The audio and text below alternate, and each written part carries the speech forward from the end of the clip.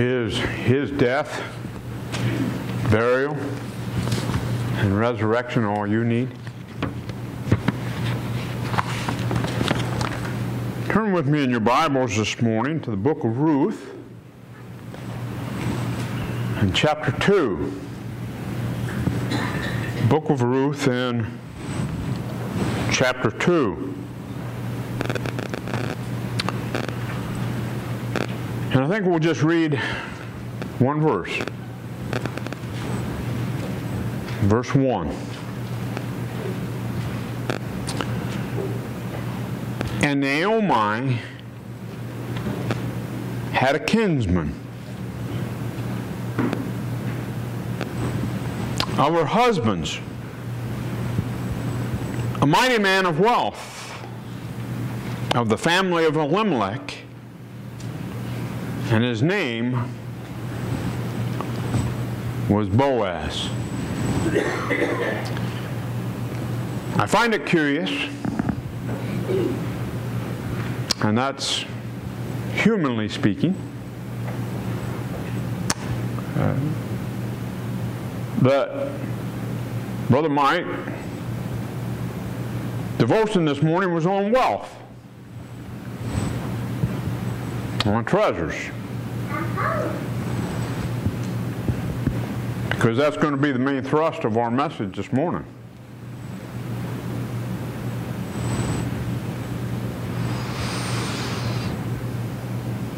I've titled this A Mighty Man of Wealth. A mighty man of wealth.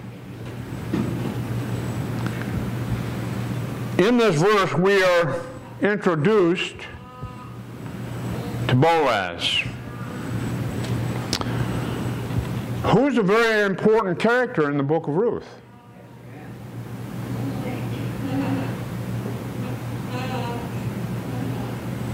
Not of Naomi's family, and we'll have more to say about that later, but of her husband's family.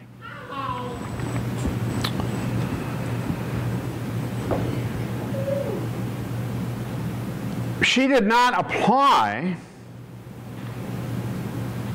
to him for help. Remember,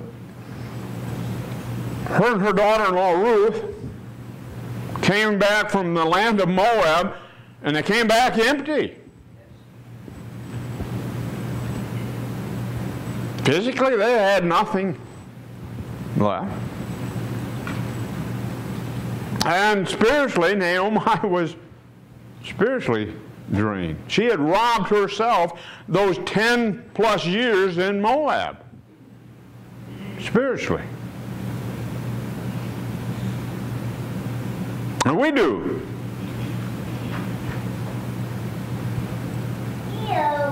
Anytime that we follow after our own devices and our own ways and we go a journeying off away from God, we rob ourselves spiritually. And as I pointed out in past messages, that can be to us who are here today. We might be here and appear to be in the presence of the Lord, but we're a million miles away.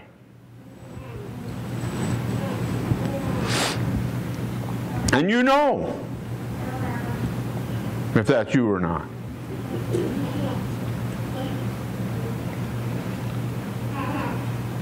Notice that this chapter opens with the words, and Naomi had a kinsman.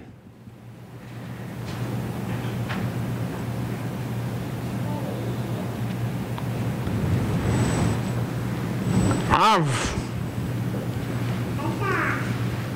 heard people say, married couples,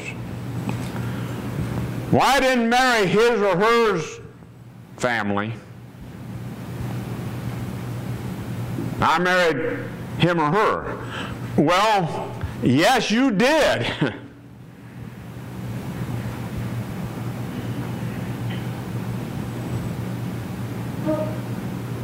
When you got married, his or her kinsman became your kinsman. And that's biblical. You read the Old Testament instructions and the prohibitions and the admonitions to them were just as a binding on in-laws as it was on immediate family members.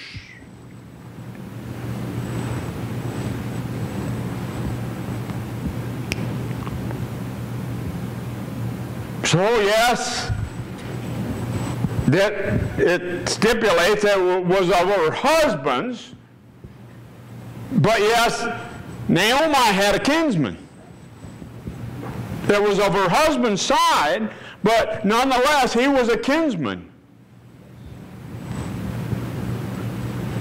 And the law, which this is the period that this was written under the law was not only to Naomi, but was to her daughter-in-law as well. In other words, if the kinsman was going to redeem Naomi, they had to also redeem Ruth. And we might have more to say on that before we're done with the book of Ruth. This kinsman, as our verse tells us, was Boaz.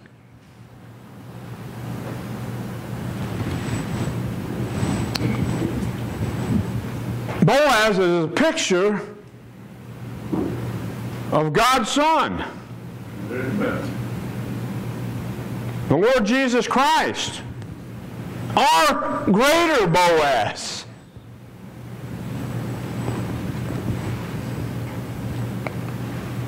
Ruth, without Boaz, could have never entered into God's promises and covenant.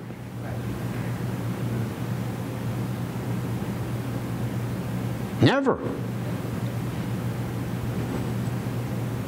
She was a Moabite.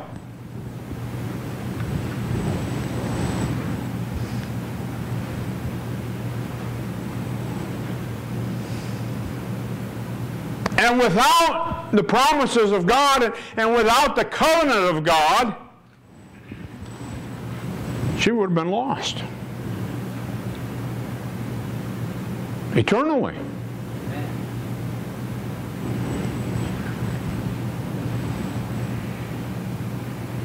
And so would we without the Lord Jesus Christ.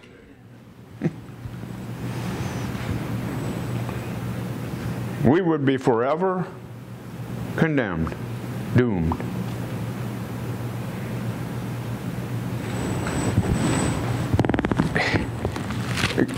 Go back to the book of Ephesians in chapter 2, and yes, we've a few weeks ago looked at these verses, 12 and 13, but to read them again, that at that time ye were without Christ.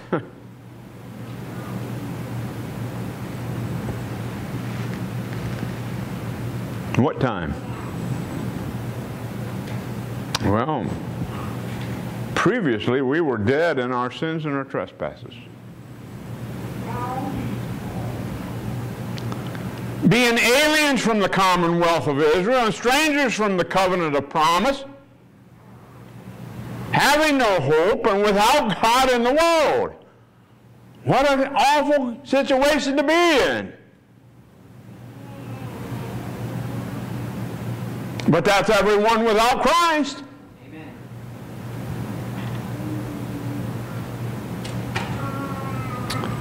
But now, in Christ Jesus. You see, all that is reconciled in Christ Jesus. But now in Christ Jesus, ye who sometimes were far off are made nigh by the blood of Christ. We just sang about the blood of Christ. Or Brother Ron did.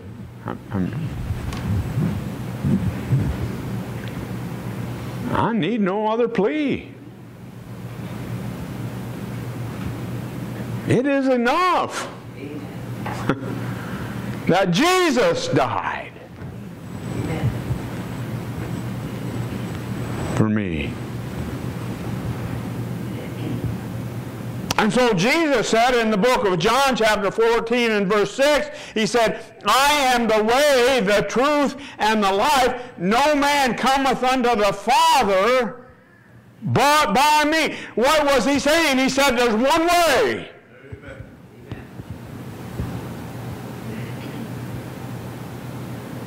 And I have people of all different denominations say to me, well, what makes the difference? We're all working to get to the same place. Well, no, we ain't. All of you are working, but I'm not working.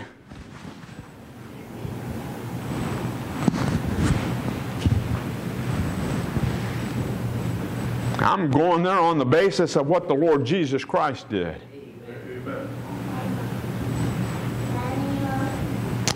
And that were Jesus' words.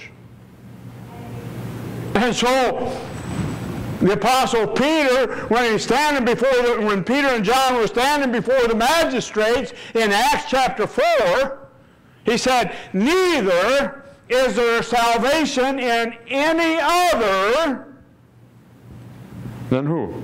Than Jesus Christ. For there is none other name than the name Jesus under heaven given among men where we must be saved. No other name. Not Muhammad. Not Confucius. Not Que Sera Sera.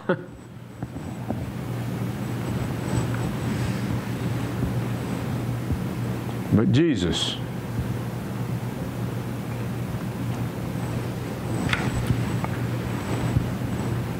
Boaz was the one who was able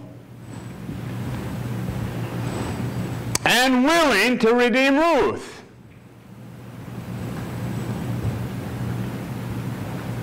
His ability is expressed here in this verse. And as we continue on through and get over into the 3rd chapter of the book of Ruth, we're going to see his willingness.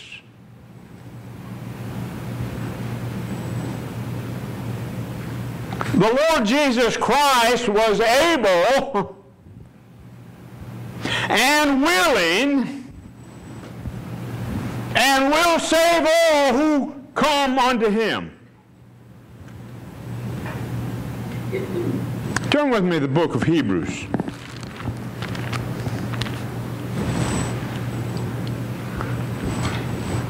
Book of Hebrews, chapter 10. In verse 9.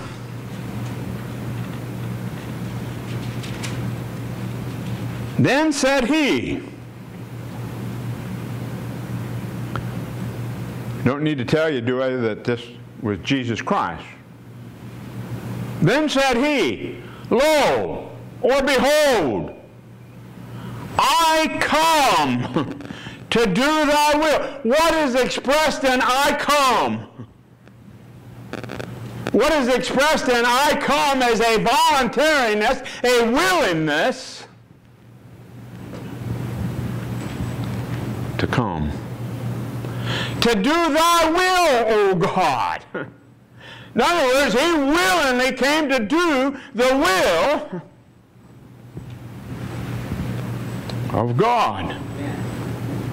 He taketh away the first that he may establish the second covenant,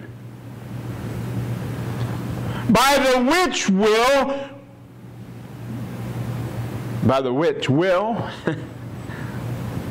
by his willingness and his will, we are sanctified.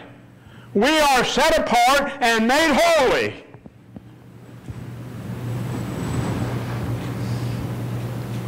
through the offering. Did you get that? Offering. Offering signifies a willingness to offer.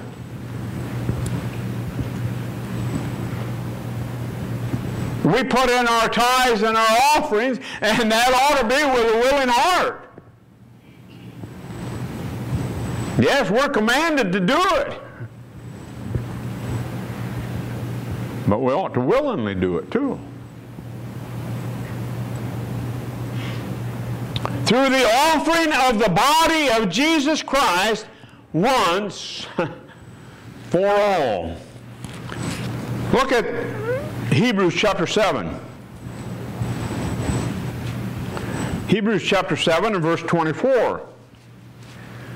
But this man, Jesus,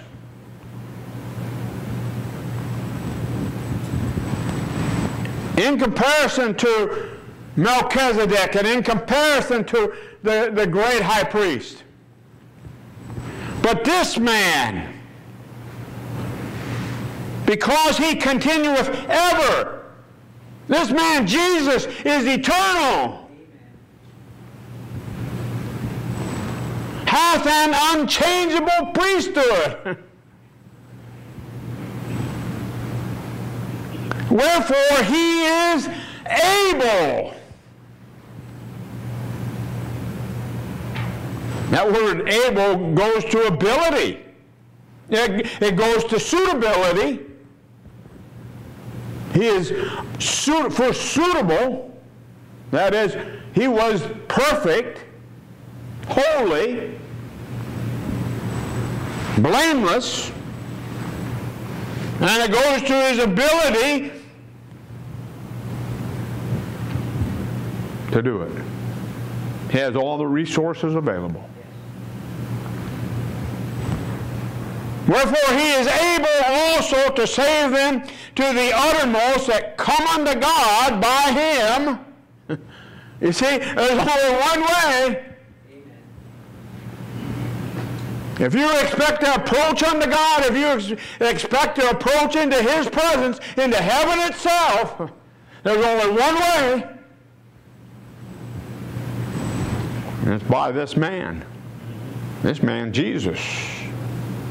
Seeing he ever liveth to make intercession for them. For such an high priest became us, who is now setting forth his suitability, holy, harmless, undefiled, separate from sinners, and made higher than the heavens, who needeth not daily, as those high priests, to offer up sacrifices first for his own sins. He had none.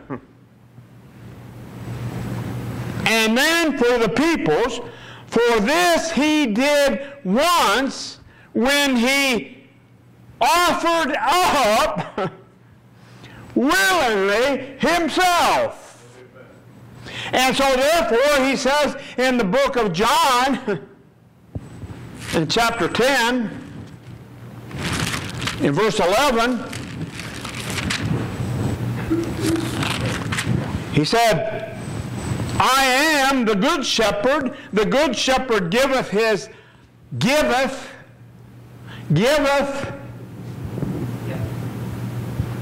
life for the sheep. Verse 15, he said, as the Father knoweth me, even so know I the Father, and I lay down my life for the sheep. You see, it was willing. It was a willing sacrifice. It was a willing offering to God. And thus we're told by Jesus in John chapter 15 and verse 13, greater love hath no man than this, than that a man lay down his life for his friends. So Jesus Christ most definitely was able and willing to save his people. Now, the name Boaz in the Hebrew means fleetness. But it comes directly from a Hebrew word which means in him is strength. And that is the Greek meaning of the word Boaz as well. Our text, verse 1 of chapter 2, says that he was a mighty man. He was a mighty man of wealth, it says. This means that he was a strong man. But it doesn't necessarily go to as in strength, physical strength. Although that is implied too. But I think Boaz had a greater strength than that which was physical.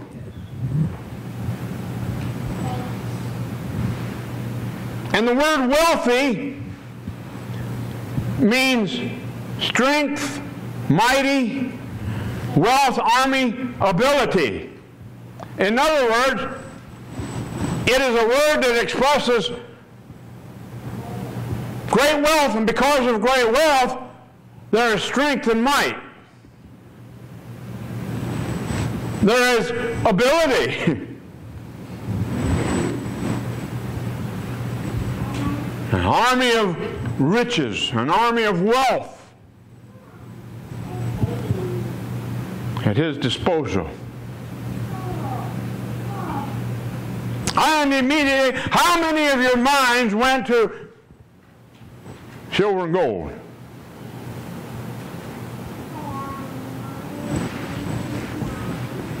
Well, obvious, Boaz had that.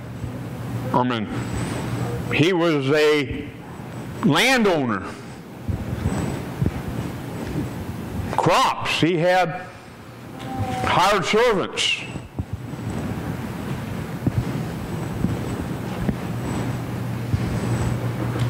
But see, as Brother Mike pointed out in his devotion this morning, there's a greater wealth in Boaz than silver and gold. And it's what you and I ought to be wealthy in this morning.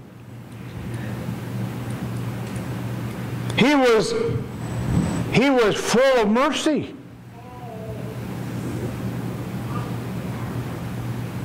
Full of compassion.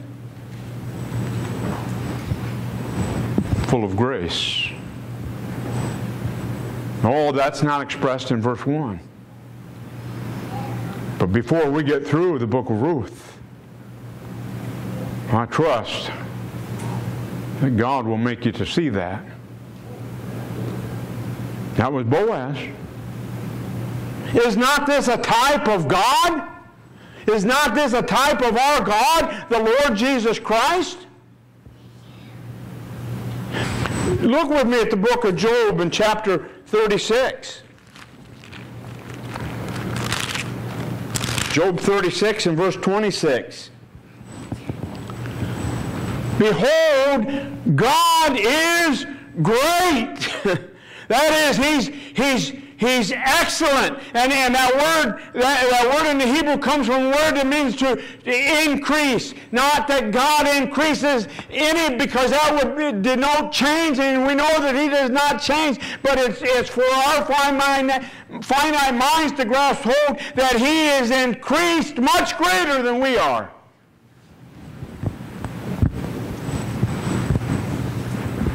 It magnifies. God is magnified. He's excellent.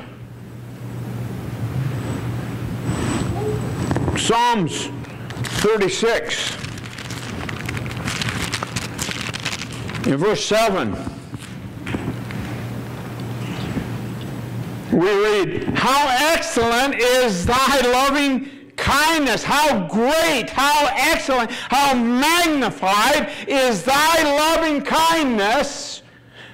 And that word loving kindness, it goes to kindness and mercy, O God. Therefore the children of men put their trust under the shadow of thy wings. Because he is great, he is magnified, he is excellent. And kindness of mercy to us. Chapter 57 of Psalms. In verse 10. "For thy mercy is great unto the heavens, and thy truth unto the clouds." Thy mercy is excellent. Thy mercy is magnified. Unto that, as is his truth.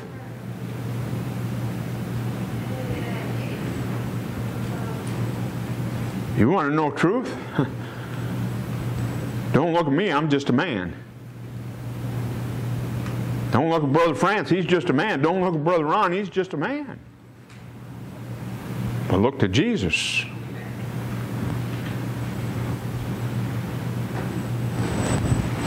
The 103rd Psalm. And by the way, this verse is in your bulletin this morning. Psalms 103. In verse 8. "The Lord is merciful and gracious, slow to anger, and plenteous." Plenteous. Abundant. Increased. Magnified in mercy. And the 145th Psalm says, well, nearly identically. Verse 8, "The Lord is gracious and full of compassion, slow to anger, and of great mercy. The Lord is good to all, and his tender mercies are over all his works."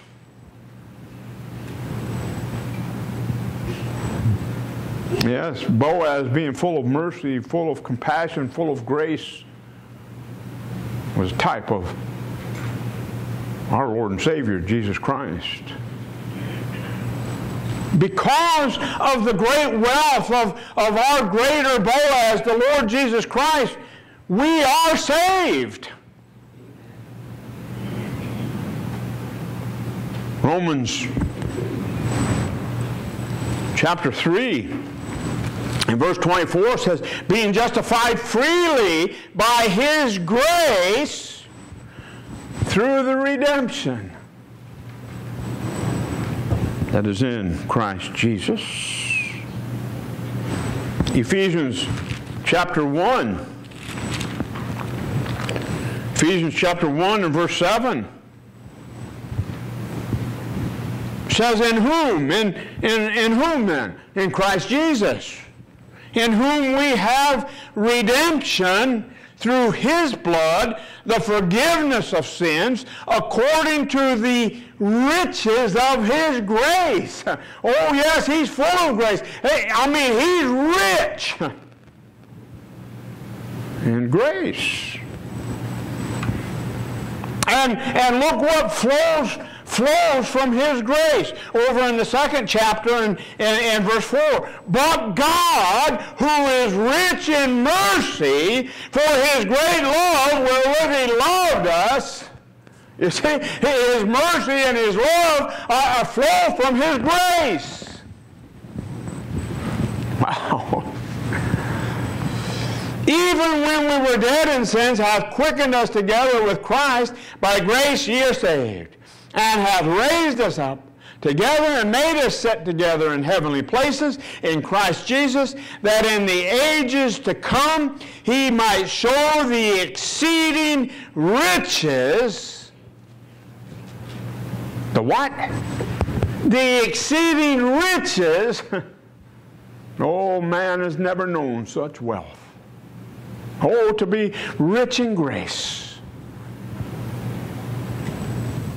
Oh, you and I can increase in grace, increase in riches of grace, but will never equal his exceeding riches of grace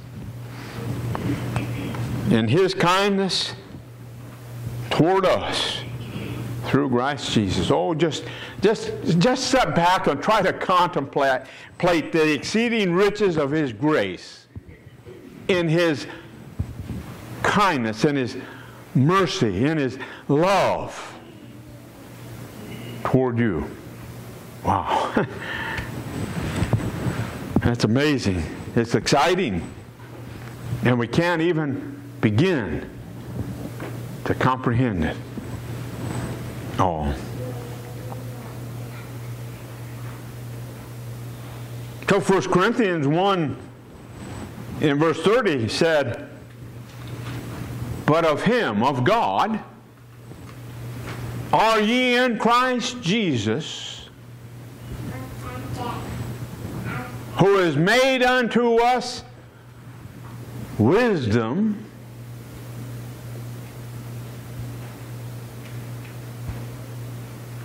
He's made unto us wisdom. What is wisdom? Jesus Christ. What's Jesus Christ? Full of grace, full of mercy, full of compassion. We're to be too. We're commanded over and over to be merciful, to be full of compassion, to have bowels of mercies, to be gracious to people.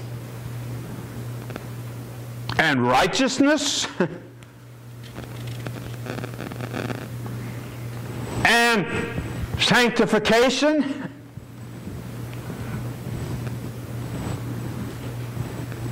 see, we're only holy in Him. We're only righteous in Him. And we only have redemption in Him. We were spiritually bankrupt, without strength. But Jesus, God's Son, came to redeem us. Look at Romans chapter 5. Romans chapter 5.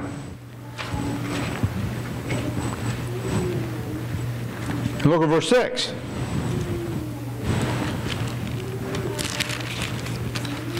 For when we were yet without strength, you want to know what that means? We'll put a little mark there and write Ephesians 2, 1 through 3. And you being dead in trespasses and sins, walked according to the course of this world, according to the prince of the power of the air, he who works in the children of disobedience, among whom also we had our manner of life, our behavior,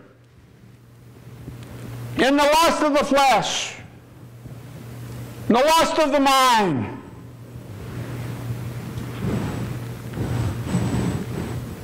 and we're by nature the children of wrath. And because we were dead, we had no strength.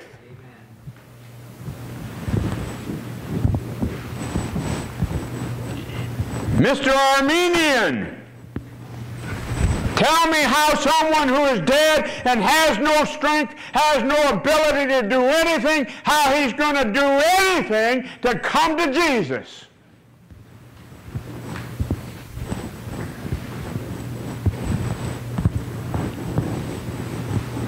Apart from but God.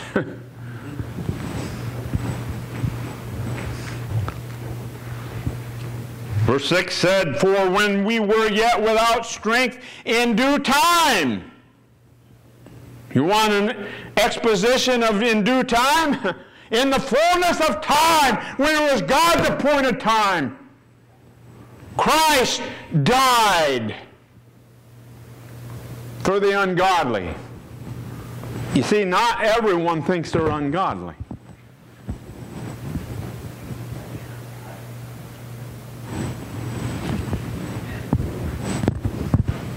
There was a time when I didn't think I thought I was pretty good. And I would have said, well, because I'm in Christ Jesus. But I had no idea what that meant.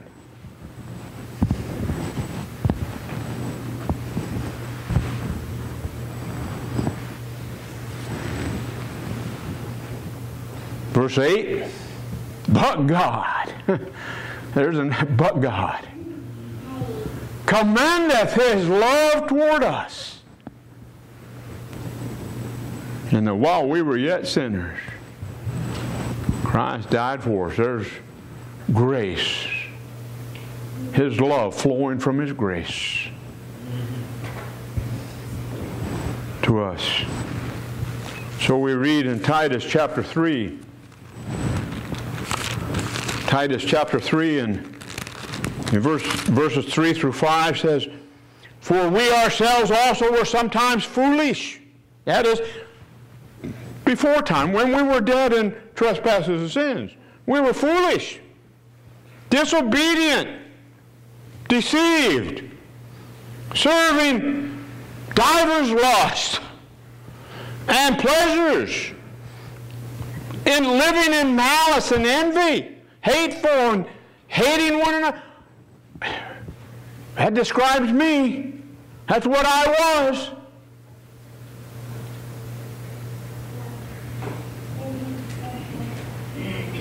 But after that, the kindness and love of God our Savior toward men appeared, not by works of righteousness which we have done, but according to His mercy He saved us, by the washing of regeneration and renewing of the Holy Ghost. Oh God. Yes.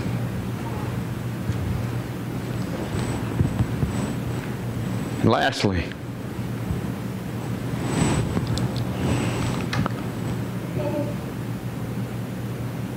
our title is A Mighty Wealthy Kinsman.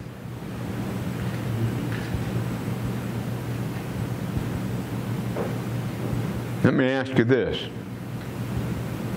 Do you have a mighty wealthy kinsman? Do you have a mighty wealthy kinsman? Hebrews chapter 2 in verses 10 through 17 we read this. For it became Him, that is Christ Jesus, it became Christ Jesus, for whom are all things, and by whom are all things, in bringing many sons unto glory, to make the captain of their salvation perfect through sufferings. It became Him. It became Him what? To become a man and suffer. Being put to death. For both He that sanctifieth, He that sets apart and makes holy, and they who are sanctified, set apart, and made holy, are all of one. The sanctifier is Jesus Christ. The sanctified are us who have been set apart and made holy by Him. And we're one with Him. For which cause He's not ashamed to call them brethren. Kinsman. Amen. Saying, I will declare thy name unto my brethren. In the midst of the church will I sing praise unto thee. And again, I will put my trust in Him. And again, behold, I and the children which God hath given me. For as much then as the children are partakers of flesh and blood, that's you and I, He also, Jesus Christ, Himself, likewise took part of the same flesh and blood, that through death He might destroy him that had the power of death, that is, the devil, and deliver them who through fear of death were all their lifetime subject to bondage. For verily He took not on Him the nature of angels, but He took on Him the seed of Abraham. And then He became a man, became flesh and blood. The seed of Abraham, kinsman. Wherefore in all things it behooved Him to be made like unto His brethren, that He might be a merciful and faithful high priest in things pertaining to God, to make reconciliation for the sins of the people. He became my kinsman, that He might be my kinsman redeemer. And He's a mighty, wealthy kinsman. Do you have a mighty, wealthy kinsman? Shall we stand, have a song?